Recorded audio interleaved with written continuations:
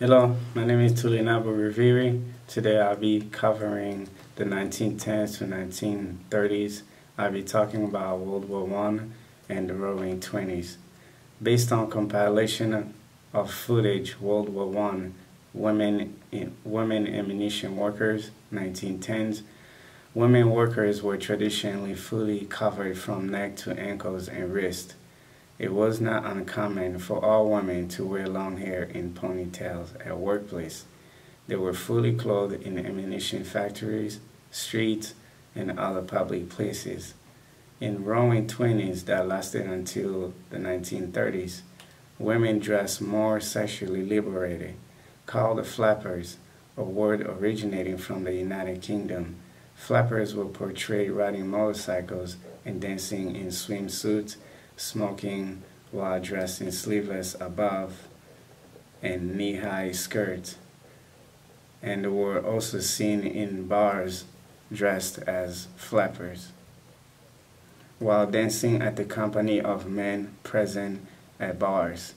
This period covered the 19th century during the early 1910s to the 21st century during the Roaring Twenties. Flappers rebelled against the tradition of their parents who had no voting rights, with voting rights under the 19th Amendment during President Wilson. In summary, during World War I in the 1910s, women had to conform with dress codes and behaviors of their parents, whereas during the Roaring Twenties, flappers had guaranteed right under the 19th Amendment.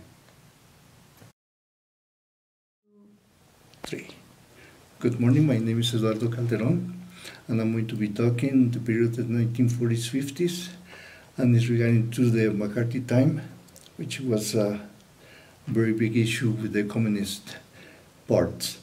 So during the 40s were not promising for the American film industry, especially following the 1941 attack to Pearl Harbor by the Japanese and this resulted in the loss of foreign markets for Hollywood. The Hollywood film production became profitable during the years 1943 to 1946, thanks to the incorporation of sound to the film production. The technical challenges in the early 30s sound era were far behind. Senator McCarthy has been the worst stain on both Wisconsin politics and the Republican Party national. And McCarthy achieved this distinction by getting an entire shameful era in the U.S. politics, McCarthy era, which was named after him. McCarthy turned the 50s into a reckless and anti-communist witch hunt as Wisconsin Republican senator made widely irresponsible and damaging and truthful accusations about communism subverting the U.S. government. McCarthy was referring to the moderate Eisenhower administration, our military, schools, and the entertainment industry. Victims included hundreds jailed for refusing to testify before the House Un-American Activities Committee, HUAC, about the personal politics ideals and their association and associates. Tens of thousands more were fired or blacklisted as actors, screenwriters, playwrights, government employees, educators, and military professionals.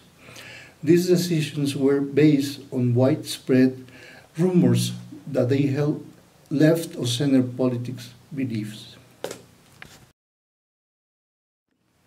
So this decade was a change in female characters by challenging the gender norms.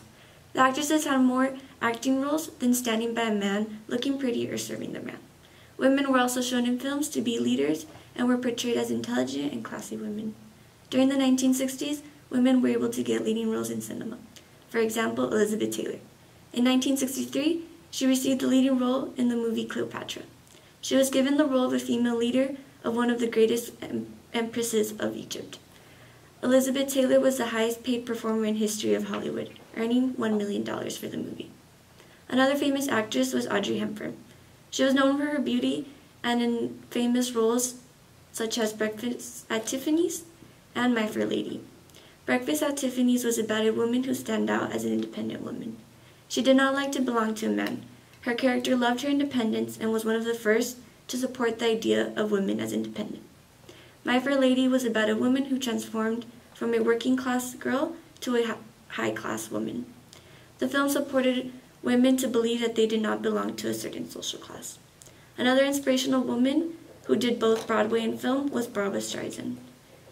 She got her famous role in the movie Funny Girl. Women also appeared in film through their writing. Harper Lee won the Pulitzer Prize with her famous book To Kill a Mockingbird. In 1962, her book was turned into a film. For research on the 2000s, I interviewed Kimberly McKean, an acting professor at UTEP. Kim has done some acting for commercials and TV shows, and she now teaches an acting for the camera class here at UTEP. The interview was centered around the changes and obstacles women have seen while working in the film in this decade. In your opinion, what is the biggest change that has happened since women started acting in film to now? I mean, I think the progress is slow for representation, like I was just talking about, slow, but things are changing, I guess especially in terms of support amongst other women. I don't know if it, how it was like 30, 40 years ago, but now women are sort of coming together collectively and saying, let's do something about this, let's change it, let's not be painted into this box. And that women are empowering each other and encouraging each other to have a voice and to speak up and to say something if they're not being treated right on set.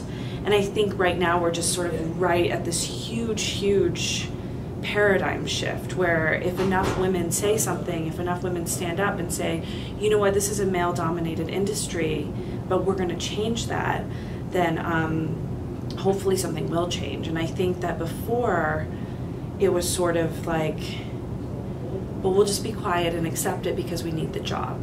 And I think that that's probably no longer, which is a great thing.